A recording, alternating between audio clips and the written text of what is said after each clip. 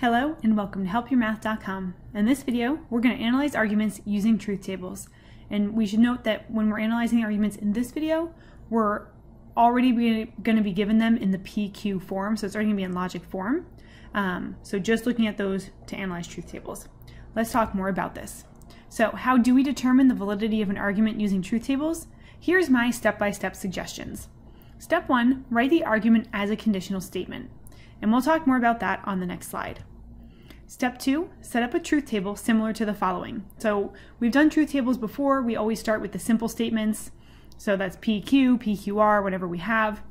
Then we talk about any negations, then any compound statements we might have. And for arguments, we're going to have one final column. And our final column is going to be a conditional statement, so if then, and the if part, the hypothesis, is a conjunction of all of premises. So it'll be premise 1 and premise 2 and premise 3, blah, blah, blah. And then the conclusion is the conclusion. When it's in this form, when we're using an argument, we see it looks like a conditional, but it has like a double sign. We call that the implication. And that's just what we use for arguments rather than just using that single arrow. So if all truth values under the implication are trues, i.e. a tautology, then the argument is valid, otherwise it is invalid. So we must have a tautology in that final column in order for the argument to be valid. And just a side note, so the one thing that I didn't include in my brilliant example is that the column right before the final column will be the conjunction of the premises, so you're setting up your hypothesis for this final column. So you would have premise 1 and premise 2 and premise 3, however many premises there are. You would need a column for that. Then you would have the final column, which is that this here is the hypothesis leading to that conclusion. Okay, let's talk more about step 1. So step 1, we use a conjunction between the premises and the implication for the conclusion. The notation for implication is this thing, right? It's like a conditional. We just use 2 instead of 1. And one other thing that we'll see when we're setting these up is that we're going to see this triple dot thing, and the way we read that is therefore. That's all it means. It just means therefore. That always comes before the conclusion. So you'll always see the conclusion because you'll have that therefore right in front of it. Okay, let's look at some examples. We want to decide whether this argument is valid or not. So remember, it's valid if that final column, if that implication is a tautology. Looking at this, we have two premises. Here's premise 1. Here's premise 2, and here's our conclusion. Now, I put a bunch of columns here. Let's make sure that we agree with the number that I chose. So we need P, we need Q. We need not P, we need not Q. We need not P, then Q, premise 1. We need a conjunction of the premises, and we need the conjunction of the premises leading to the conclusion. So, of course, I didn't use my counting off by fives. Brilliant. 1, 2, 3, 4, 5, 6, 7. So let's see. We have P, Q, not P, not Q, not P, then Q. And I tend to write these final two columns in one of two ways. Just because usually these things are too long and my columns don't have as much width as I can allow. I usually just say P1 and P2 for this one, just the conjunction of the premises. And then for this one I would say P1 and P2. We'll put it in parentheses. Therefore the conclusion, or you would just actually write them out using parentheses. So not P, then Q is premise 1 and premise 2, not Q.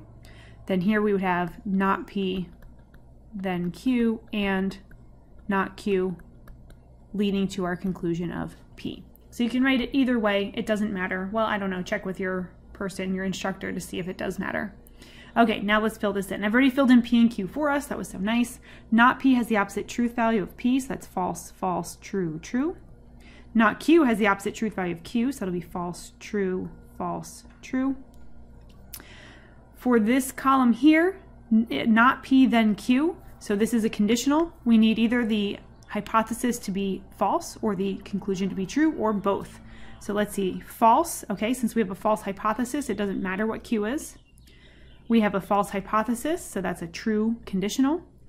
Okay, for the last two we have trues, so we need to check this. So if true, then true, that's good, that's true. And then lastly, if true, then false, that's no good, that's going to give us a false in this column. Okay, so now we're looking at, here's P1 and here's P2, they're right next to each other, that's great. In order for this conjunction to be true, they both must be true. So we have true and false is false.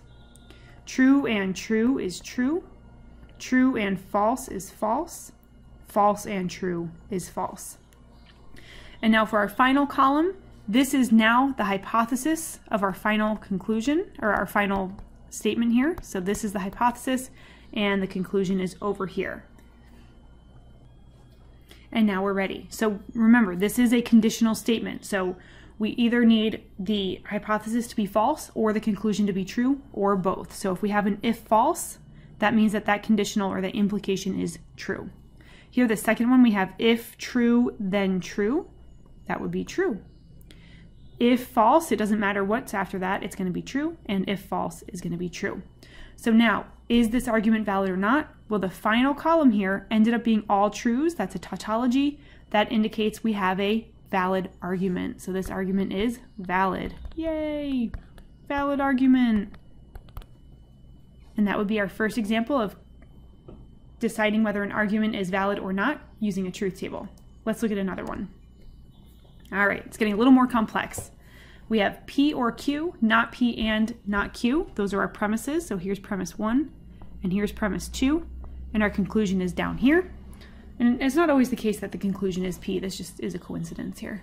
Okay, so what do we need? Well, we're going to need 4 rows because we have 2 simple statements, P and Q. How many columns do we need? We need 1 for P, 1 for Q, not P, not Q, P or Q, not P and not Q, the conjunction of the premises, and the final implication. So it looks like we're going to need 8 columns in total. And now that I kind of went through it, I do encourage you to pause the video, construct your truth table, and see if yours matches mine. And then you can tell me if the argument is valid or not. How'd you do? Was it valid? Was it not? Let's find out. Okay, so here's my table. I have my P and Q all set up. I need not P and not Q. Then I need premise 1, so I'm just going to label it. Premise 1 is P or Q. Premise 2, not P and not Q. This is the conjunction of the premises, so this is, you can either say P1 and P2, or you would say P or Q and not P and not Q. And then we need the conjunction of the premises implicating our conclusion, which we'll call, which we'll call C. Or you can write it P or Q and not P and not Q, therefore P, whichever way you want. Okay, so not P, that's going to have the opposite truth value of P, so that will be false, false, true, true. Not Q will be false, true, false, true. P or Q, premise 1, so in order for a disjunction to be true, we need one or the other, so we need at least one true. So we have true or true, that's true. True or false is a true disjunction. False or true is true. False or false would be false. Premise 2, this is not P and not Q. This is a conjunction. In order for a conjunction to be true, we need both simple statement or both statements to be true. So we have false and false. That's not good. That's, oh, and I put true. That's false. We have false and true. Nope, that's no good. That's false. True and false, still false. True and true. Yay, we have a true is true. Okay, now we're looking at the conjunction of the premises. So the conjunction, again, we need them both to be true in order for the conjunction to be true. Those are the 2 columns we're looking at. Let's get started. True and false, nope. True and false, nope. True and false, nope. False and true, nope. Then over here, we're looking at our final implication. So we have premise 1 and premise 2, that's this column here, and our conclusion P over here. So again, I'll highlight these just so that we don't have to look very far. Okay, and actually looking at this, right, we need the implication, so either the hypothesis is false, which we see in every single one, right? We only have falses here, which means all of these are going to be trues, because if the hypothesis is false, then the conditional statement is true. So we again end up with a tautology, and this argument was valid. Another valid argument. Yay, us. All right, that was example 2. Let's look at one more example. Here's our third example, and again, please pause the video, try it on your own, see what you come up with, check back with me. Now for this one, how many rows did you need? There were 3 simple statements. There's P, Q, and R. So we needed 8 rows beneath the headers. 8 rows this time, so a little bit different than last time. How many columns do we need? Well, we need P, Q, R. We need not P and not R. Then we have premise 1, premise 2. The conclusion is its own column this time. Then we need the conjunction of the premises, and lastly we need the implication of the premises leading to the conclusion. So it looks like we're going to need 10 columns this time. Is that what you came up with? I hope so. Okay, there's my 10 columns. Aren't they beautiful? So again, we have the 3 simple statements, P, Q, and R. Then we have our negations, not P and not R. We don't need not Q because we don't see it anywhere. Then we have, here's premise 1, premise 2, the conclusion, the conjunction of the premises, and then the final implication. And so first we want to start with our simple statements, filling those in. And again, we want to make sure we hit all 8 different combinations of trues and falses for P, Q, and R. So here I did it for you, or I did it for myself anyway. And I'm just going to relabel these. Here's premise 1, here's premise 2, here's our conclusion. So we have 4 trues followed by 4 falses for P. For Q, I alternated true, true, false, false. And then for R, I just alternated true, false, true, false. So that gives me 8 unique combinations of trues and falses for P, Q, and R, right? If you decided, what I've seen students do before is they just make R false, false, true, true, false, false, true, true. But that's just the opposite of Q. That's actually just the negation of Q. We're not getting all 8 unique combinations of trues and falses. So that's why I stick with my plan and I just don't alter, I don't sway from it because this is what works for me. You need to find what works for you. Okay, so not P, that's gonna have the opposite truth value of P, so that's gonna be false, false, false, false, true, true, true, true. Not R will have the opposite truth value from R, so it's gonna be false, true. It's gonna alternate false and true, right? And I should end on a true. Oh, good, I did. Not P or Q, so here's premise 1. Not P or Q, this is a disjunction. We need one or both to be true. So not P is right here. Q is right here, so we have false or true is true. Not P, false or true is true.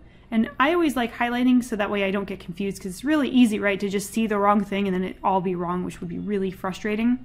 So I always recommend highlighters or something. But in this case, I'm just going to be really careful. Okay, we have false or false, which is false. False or false is false. True or true is true. True or true, true. True or false is true. True or false is true. For premise 2, we have if P, then R. So that's a conditional statement for a conditional to be true. Either the hypothesis P is false, or the conclusion R is true, or both. So here we have true, then true. That's going to be a true conditional. A true hypothesis leading to a false conclusion, that's no good, that's false. True, then true is true. If true, then false, again, that's no good. If false, so the next 4, we have 4 false hypotheses. So those are all going to be true conditional statements. Okay, and then we have our conclusion, P or not R. So, P and not R. Let's try that again. P and not R. That's a conjunction. In order for a conjunction to be true, we need both statements to be true. So that has to be true and true. If it's not that, then it's false. So we have true and false. Whoops, that's going to be false. True and, where are we? Not R. True, that's good, that's true. True and false is false. True and true is true. Then we have false and false is false. False and true is false. False and false is false. False and true is false. Okay, now we're going to look at the conjunction of the premises. So again, this is a conjunction. In order for it to be true, we need true and true. Here we go. True and true is true. True and false is false. False and true is no good. False and false is no good. True and true is true. True and true is true. True and true is true. We have a lot of trues down here. True and true is true. And then finally, we have the conjunction of the premises, which is just this right here. And we have the conclusion, which is this right here. Since there are 2 columns next to each other, I'm not going to highlight them, but of course you can if that helps. So what we need here is we need either the hypothesis, the conjunction of the premises, to be false, or the conclusion to be true. Let's see, we have if true, then false. Whoops, we're not starting off good. In fact, we don't even need to fill in the table, which we will, but we don't have to. Because we have one single false, this argument is no good. But let's continue.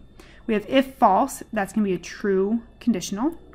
If false is true, if false is going to be true. Okay, here we have if true, then false, eek. If true, then false, oh no. If true, then false is false. If true, then false is false. So wow, this one is badly invalid. This argument is no good. So we do not get that we have a true conclusion no matter what with these two premises in this conclusion.